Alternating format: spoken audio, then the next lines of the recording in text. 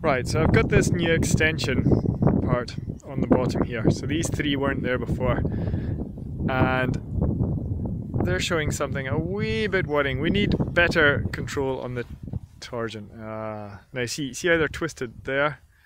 The top or the downgoing kites are pulling a bit more than the bottom kites are, and so they go squint at that point.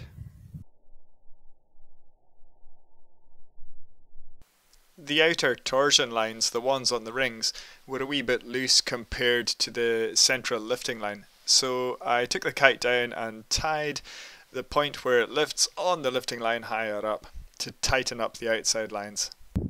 So if we were releasing down there and following properly as well, I think I've got to get the tilt on that right. That might well be playing into it too. Might release that bottom, see how that follows. Yeah, if we had better control over the torsion and following, I think that wouldn't be so bad. Another possible way to stop these lower ring sections twisting over like that would be to have more infill from the rings into referencing the center line above and below each ring. So you'd have these extra 6 green lines going top and bottom, and that would probably stop the twisting over. Okay, I've trimmed down a lot of the lines from this section and this section, so it's a lot cleaner up there now. Looks like it's running quite nicely and still quite smooth and flat.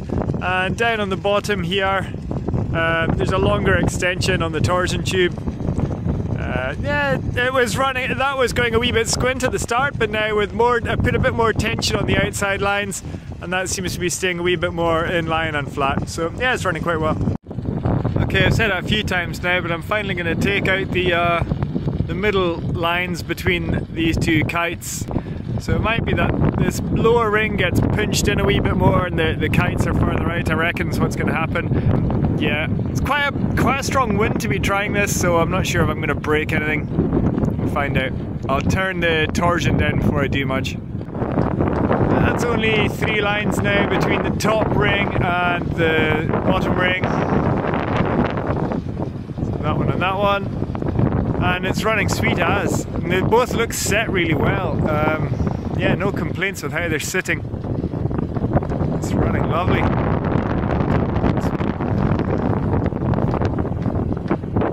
Yeah, lovely. I'm getting a wee bit concerned that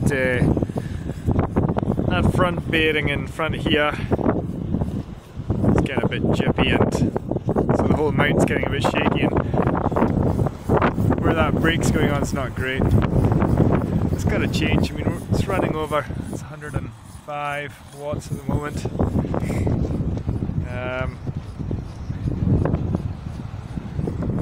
There's been a heck of a tension on that, so I don't want that to be so bad. I'm going to stick another, I'm going to change the whole setup soon, I reckon.